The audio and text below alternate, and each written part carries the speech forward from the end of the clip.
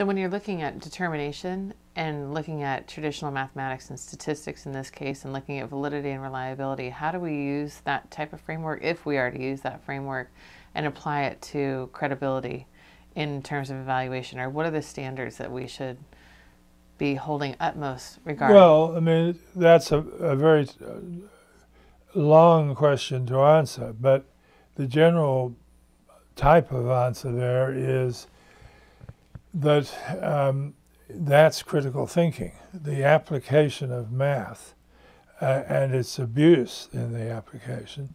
For example, taking statistical significance to be true significance was an example of abusing the math in applying it to the real world. And we can explain in great detail just why that was an abuse. In fact, both Jean Glass, whom you've interviewed before in this series, and I were part of the early fighting about that particular issue. It took 50 years for the for the social scientists in charge of the application of math to social behavior analysis. It took 50 years for them to accept the fact that statistical significance was not a true representation of real significance. And they were very slow picking it up. And the reason they're very slow about it, by slow I mean that 50 years before they finally agreed on that, the president of the APA, Paul Meehl at the time, was pointing this out in his public addresses and so on. But even with their leader categorically rejecting this, that didn't drift down to the ranks thoroughly until 50 years later. And we have the same problem with ethics now.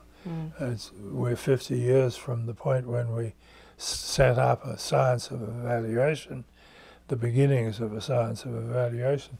But most of the people in the social sciences still like to talk about facts versus values and to suggest that you shouldn't do your PhD in an area which involves values because that's not really good science.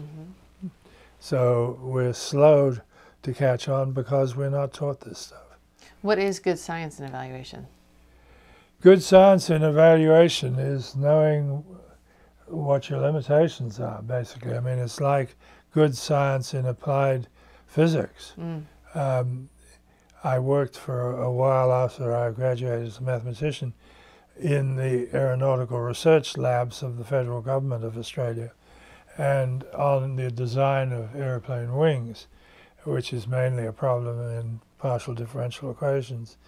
And the real problem there was to stop the people who were sort of crazy mathematicians from taking over the design business from the people who mostly use the wind tunnel. The wind tunnel isn't quite the real world, but it's a long stride towards it from mathematics. And you have to respect the wind tunnel results at least as much as the mathematics. So the business of discovering in ethics and indeed in any values area, including applied areas from physics, the problem that you have to master there is when to hold back on the math and say that's just a level of precision and so on that we couldn't use even if we had it. So don't worry about not being able to get it. And that is part of the part of applying maths that isn't maths itself. That's the part we don't teach. There is some move towards getting that into the K-12 curriculum these days. I mean, it has been for a while with some people, but not enough. I mean, you really got to begin with the common sense math and work out from that. That way the kids stay with you because they can understand the common sense problem that you start with. But if you start with the pure math, which the new math originally did, you don't have any grip on them. I mean, they're not worried about problems in pure mathematics. foundations of math. So you have no footage. I think that's an interesting point in terms of the limitations, because I think that would generalize into mathematics in terms of teaching students about the mathematics, but also the limitations of the numbers that they. Yeah. It's more of an enlightened mathematics version, possibly. Yeah. Yeah, not what you positioned as crazy mathematicians. Yes. Yeah, so. Right. Oh yeah. You've got to somehow get them not just to be good at math, but good at understanding what math can and can't do. And just like evaluation and why, limitations exactly, and making them transparent. Exactly the same. In 1999, you wrote a 2-part article, The Nature of Evaluation, Relation to Psychology, in which you addressed the basic logic of evaluation and methodological skills that evaluators need to master. Piggybacking on this last conversation, what are these skills that are most important to evaluators today? Well, we have an attempt by the Canadian Evaluation Society and the New Zealand Evaluation Society, Aotearoa, I should say, that's the Maori name for the New Zealand Society, and in which they've made an effort to spell that out. And there are a couple of others. There's a US one from Minnesota, curiously enough, but these are all really beginning efforts at it. And you get in the basic stat, which is of course crucial, and basic survey methodology, and how to design surveys and so on, and how to get them in the field and get responses to them. All of this practical math, as well as the basic pure math in the stat particularly. You've got to have all that in. But then you've got to have this business of dealing with the values. And that's where these attempts at listing the repertoire that we need fail. They really haven't got a satisfactory treatment of what skills you need there. And that's where I'm working. We've got to have that, or we haven't got a science of evaluation. We've got what we might call a technology of evaluation. Very useful, but sooner or later you have to confront the need for foundations that will tackle the really big, difficult, convoluted and controversial questions in ethics, and not just the baby talk. So in terms of your current work, you also nowadays seem to be particularly interested in the future of evaluation in society, which captures the title of a chapter you recently wrote for your colleague's book, Donaldson, that also focused on a tribute to you. Tell us about your most recent thinking in this arena in terms of the future of evaluation in society. Well, when you buy into studying or applying evaluation, you take on a kind of obligation to deal with a wide range of questions. I mean, you might be working in program eval, and not in personnel evaluation at all.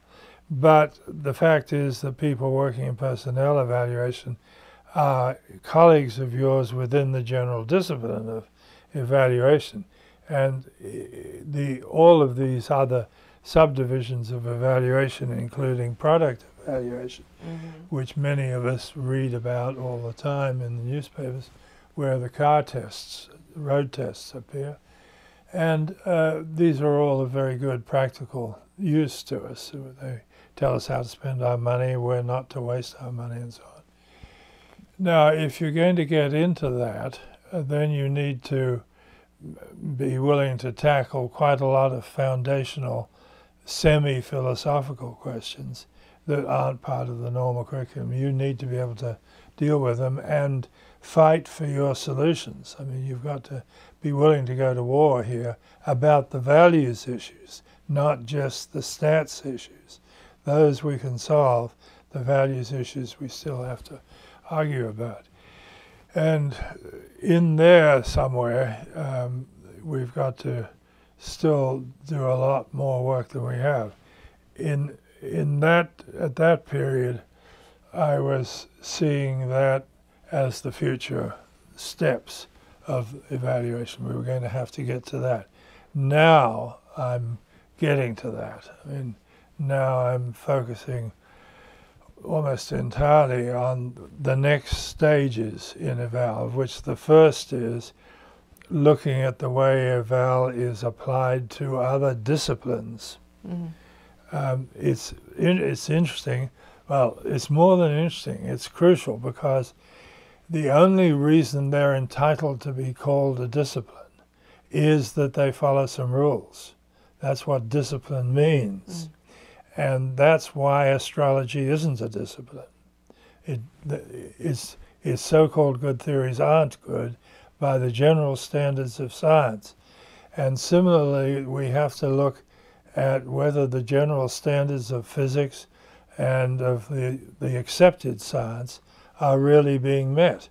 And it turns out that they're not. It goes like this.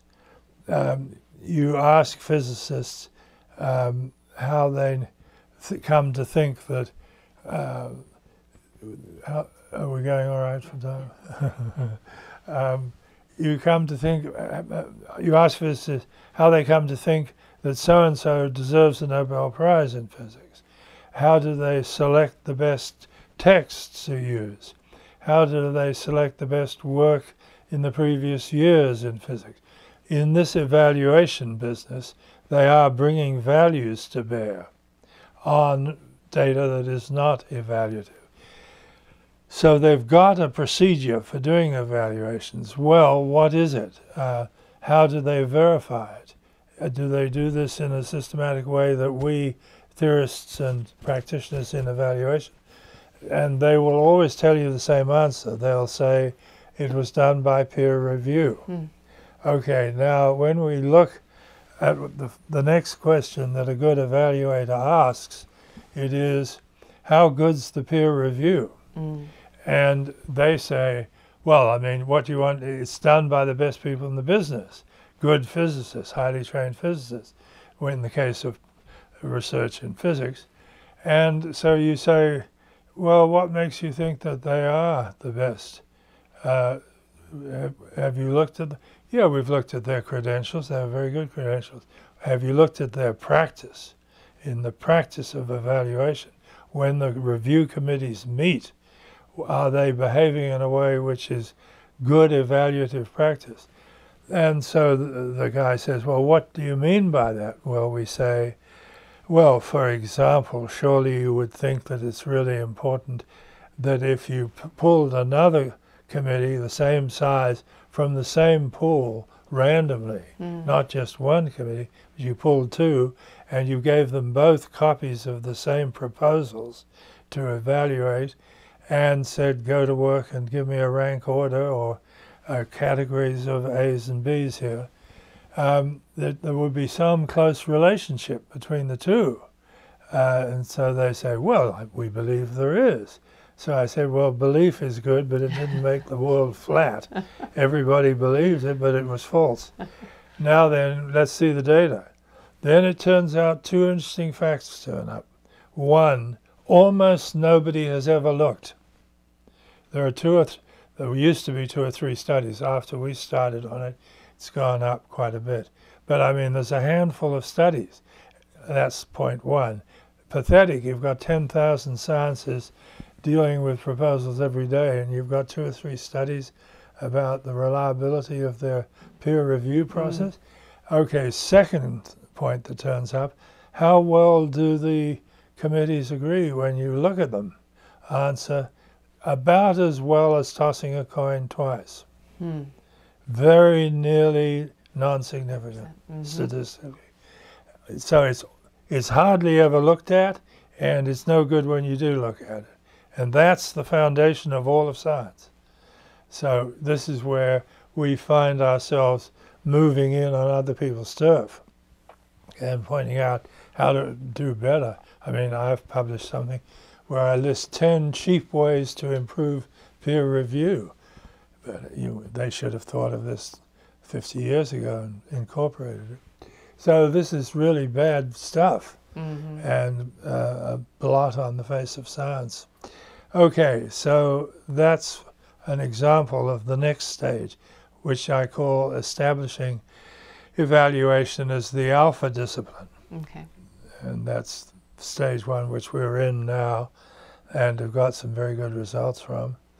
And then the stage two is getting to the point where we make evaluation the exemplar discipline, so that the social scientists have to model a good, well-done evaluation instead of the other way around.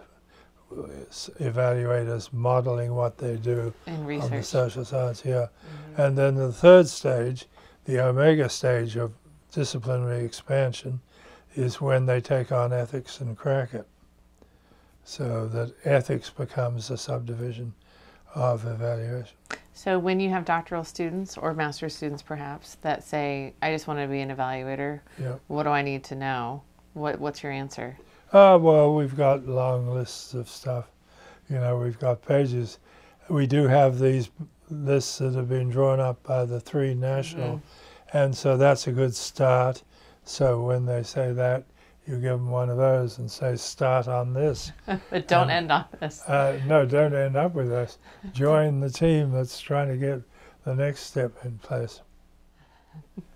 You also note that most recent discussions of evaluation are really focused on program evaluation and that there's a need to discuss the cosmology of evaluation. What do you mean by cosmology? Well, is the Earth going around the Sun or the Sun going around the Earth? That is evaluation built on ethics, an ethical foundation, or is ethics built on an evaluative foundation?